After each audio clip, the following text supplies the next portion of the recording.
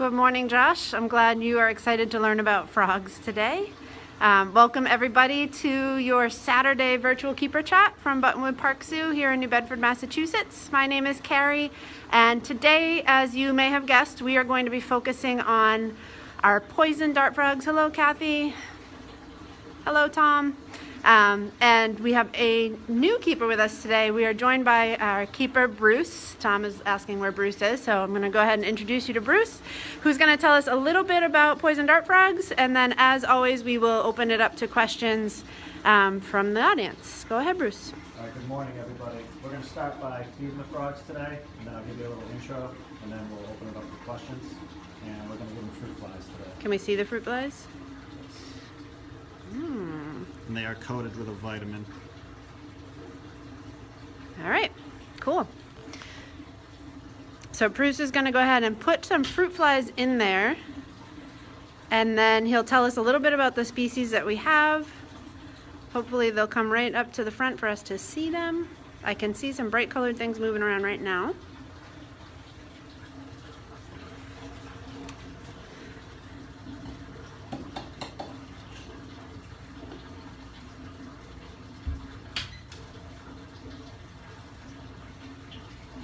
All right, so do you want to tell us what species we are seeing in here? We have 4 species of poison dart frogs in this exhibit. Right now you're looking at the Azurius species, which is also called the blue poison dart frog. What about that green guy in the back there? The green guy is called the green and black poison dart frog, also known as an Aratus. Okay.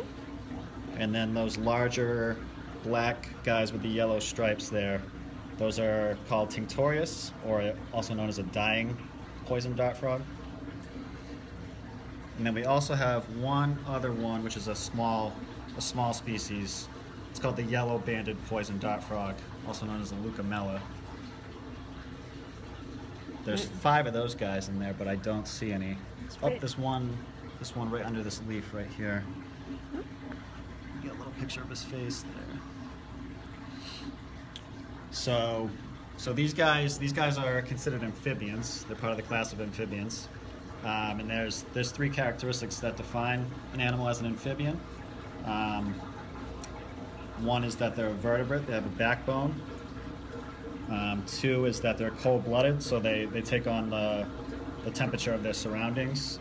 And 3 is that they lived part of their life in the water, breathing through gills, and then the other part of their life on land, breathing with lungs. And there's actually the 7,000 species of amphibians in the world, and over 100 of them are poison dart frog species. And where would we find poison dart frog species? These guys live in Central and South America, so their habitat would be something like you're seeing here. They live in rainforest habitats, among leaf litter, and they're looking for moist areas.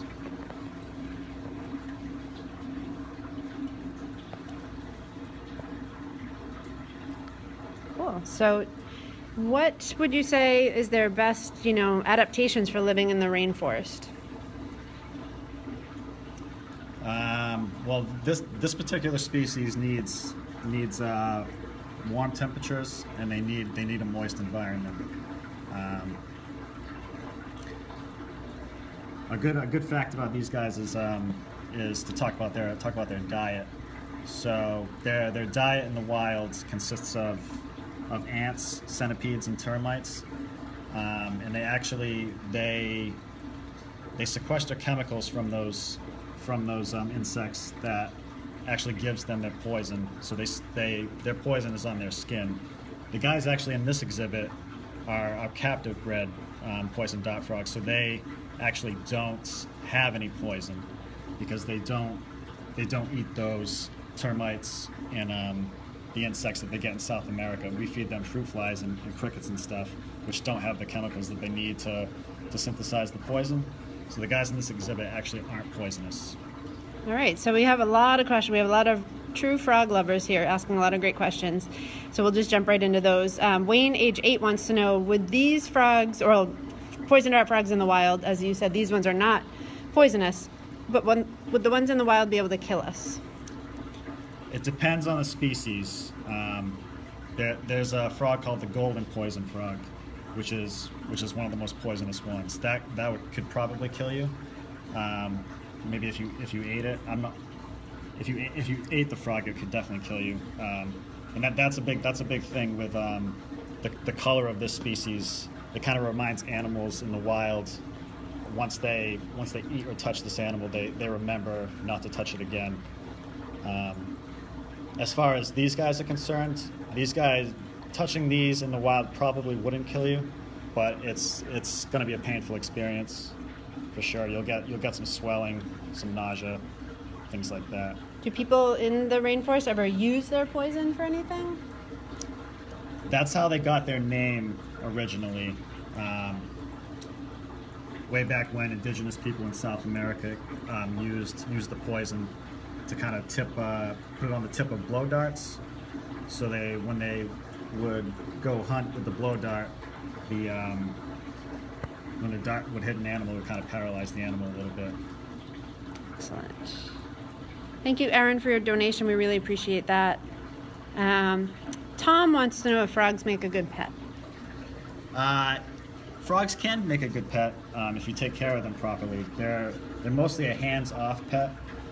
You don't want to be handling them because they pretty much absorb everything through their skin. So any kind of nasty stuff you have in your hands, they're gonna absorb it into their skin. So if you're good with a hands-off animal, and you do your research on the things that they need, the requirements that they need, like these guys, for example. We have a mist machine that mists the exhibit every 2 hours. We have a little pump that's pumping water that keeps the soil moist. We have lighting that's on a timer as well. So as long as you do your research and you can take care of the animal properly, then it could make a good pet, as long as you're okay with being hands off. Great. Riley, age 2, wants to know how long these types of frogs would live. In the wild, there's not a lot of information on how long they live in the wild, but in captivity, it seems to be like 10 to 15 years is about the sweet spot for how long they live. Okay. Why are they all different colors? Sarah, age 6, would like to know. So that's because there's 4 different species in here, and each individual frog, the markings on the frog are all unique to each frog. So there's actually 19 frogs in here, and we can tell them all apart. They all have very unique markings. Kind of like our fingerprints, so each of their spots is unique to them? Yes, yes. Interesting.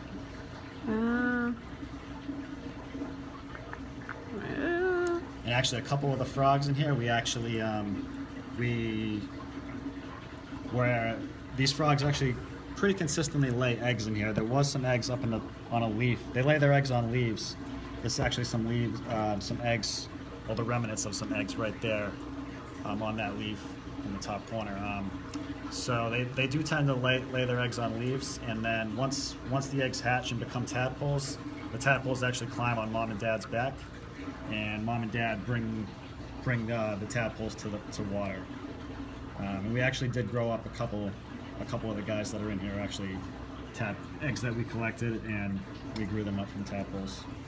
Cindy would like to know who in the wild would eat a frog. For this particular species, there's only one species of snake in South America that actually has adapted immunity to eating these guys to the poison for the frogs. So there is a snake that can actually eat these guys, but a lot of different animals could eat a frog, assuming that it doesn't have the poison. Could Kaiden, age 9, wants to know, can a poison dart frog get poison from another dart frog? So we see them kind of touching each other a lot here. That's a good question. It's a good question. I never really thought about that, but they have immunity to the poison, basically. So that's why they kind of can't poison themselves. They have immunity to the poison. So I'm assuming it would be when they're touching each other, they probably have immunity to the other frogs' poison there. I'm noticing that the different types, the different species we have in here, especially the yellow-banded, seems to be a little shyer. Do they have different, I don't want to use the word personality, but different behaviors species to species? Yeah, the yellow bandits tend to stay up higher in this exhibit, I've noticed, and the green and black ones tend to be a little shy as well. But those two are the smaller species in this exhibit, so it could have to do with the fact that they're smaller. The other two species are much more active, and they spend a lot of time on the ground in the exhibit too. So it might have to do with the fact that the yellow bandit and the green and black are smaller. There are a lot of wrestling matches that go on in this exhibit too between the frogs, and that is a territorial thing. So that's what makes me assume that the smaller ones tend to stay higher up top and are more shy than the larger ones. Okay. Ryan, age 2, is wondering about their behavior in terms of sleeping. When do they sleep? How often do they sleep? So most frogs are nocturnal, but these guys are actually diurnal, so they're active during the day. So they're a good frog to have on exhibit. Ryan, age 9, would like to know, do we name each of the frogs? We actually, yes, we do have weird names for them just to kind of tell them apart. The names we kind of just picked a characteristic of the pattern on their skin there. So they have very odd names, but yes, they do they do have names. Great. How do we tell a male from a female? Good question. I honestly, I don't know. I do not know.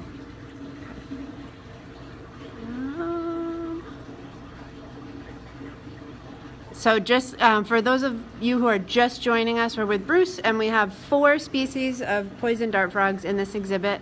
They are eating some fruit flies right now. Do they get anything other than fruit flies? We give them fruit flies and then pinhead crickets, just a little type of cricket. All right. Diana wants to know if they're an endangered species. Yes. Some of the poison dart frogs are. A lot of amphibians are either threatened or endangered. And there's different types of reasons for that. Irresponsible pet trade, habitat loss, and there's also disease too. The most common disease for the dart frogs, it's called chytrid fungus. Chytrid fungus. Sorry about that. And it kind of covers their body, and it doesn't allow them to absorb water through their skin there. So they kind of like suffocate almost. Sophia, age 6. That's a good question. Does the tadpoles have poison? No, the tadpoles would not have poison because the tadpoles are eating different things in the water before they actually become a frog. So they have to eat the ants, the termites, the stuff like that on lands where they actually have the chemicals that can help them make the poison. Can you talk a little bit? I'm noticing they have kind of funny shaped feet. Do those help them at all? Yes. Yeah. It helps them just moving around, getting around. They help them stick and climb. Exactly.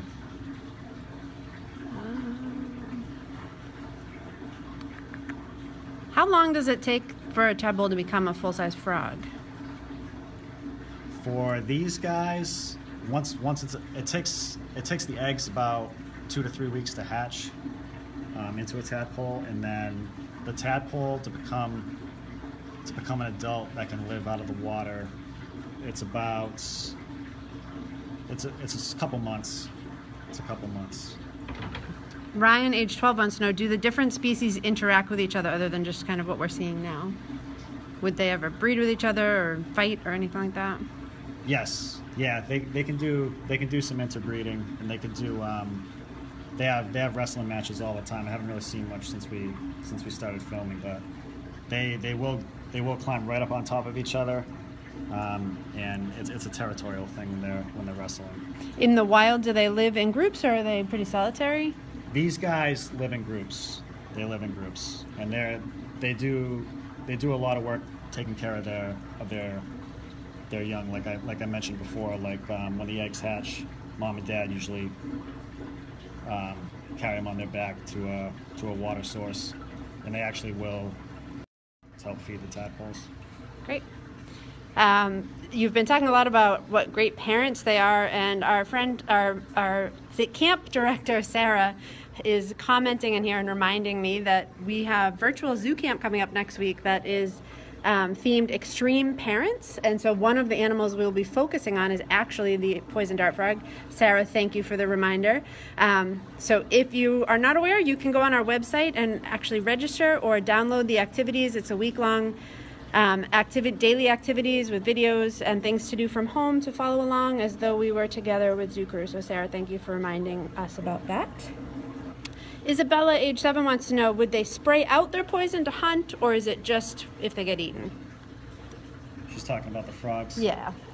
The poison is just on their skin. So it's basically transmitted like by that. You'd have to touch them. They don't actually spray it like some other animals would. Okay, Jake, age 11, has a really good question. So if you were to get those termites or the things that make them poisonous and fed them to these animals, would they then become poisonous? Yes, and it's no one's 100% sure where they actually get the poison from. It's basically assumed that it must come from the food that they're getting. But yes, if I went down to South America right now and collected the termites and the ants that they usually eat and brought them here, then they could start to make their poison again. Thank you, Beth, for your donation. We really appreciate that. Julie, thank you. She says this is her favorite Zookeeper chat so far. You must be a huge fan of frogs. How high can they jump? Rylan, age 4, would like to know. I don't have an exact measure in inches or feet for that, but they are pretty good leapers.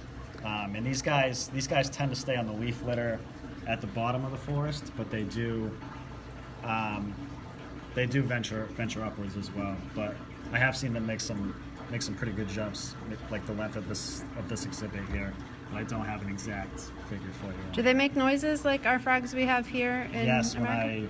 when I came in this morning, these guys were calling quite a bit. They're quiet right now, probably because they're happy because they ate. But this morning they were calling quite a bit. And would you say they're better jumpers or climbers? I would say these guys tend to climb up the branches in here. I would assume that's how they move for the most part. We have some friends asking how we got these frogs, where they came from. Good question. I can't remember exactly. We got them from another institution, another zoo. So these were captive bred frogs.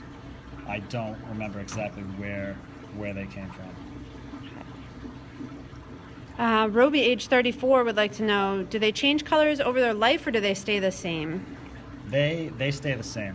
They stay the same. These guys don't have any color change or anything like that. And when they come out as tadpoles, are they colorful like this?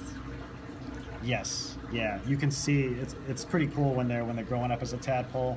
Like you don't know which species you're going to get, and you kind of see them morph and develop their color over the 2 or 3 months that it takes. But once they become a frog, they just grow bigger. They have the pattern that they're going to have and the colors that they're going to have. Interesting. Sophia, age 6, was asking about how they use their poison to attack their prey. So do you want to explain again? The poison isn't necessarily to catch food, but rather to protect themselves? Yeah, it's more to ward off predators.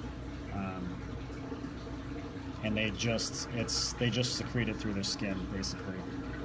So if you know, like a predator ate them, that predator is not going to be feeling well for a while. And like I mentioned before, they're going to remember, due to like the bright coloring and stuff, they're going to remember that they ate this frog and that they didn't feel well afterwards. So that's going to make them stay away from these frogs in the future. Yeah. All right.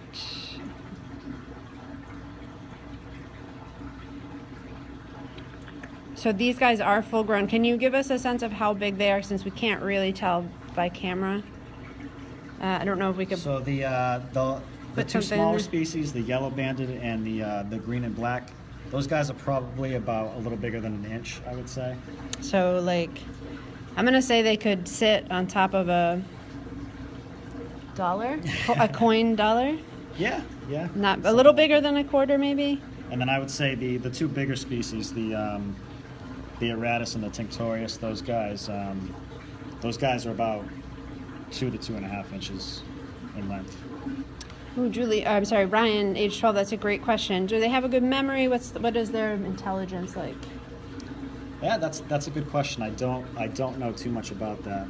I can tell you they definitely know when it's feeding time. They start coming closer to the door where I have to put the food in there. So they definitely know when it's feeding time. And they do seem pretty intelligent. Like we mentioned before, they do take care of the tadpoles and stuff. As far as, remembering certain things, like I don't know too much about their memory in general.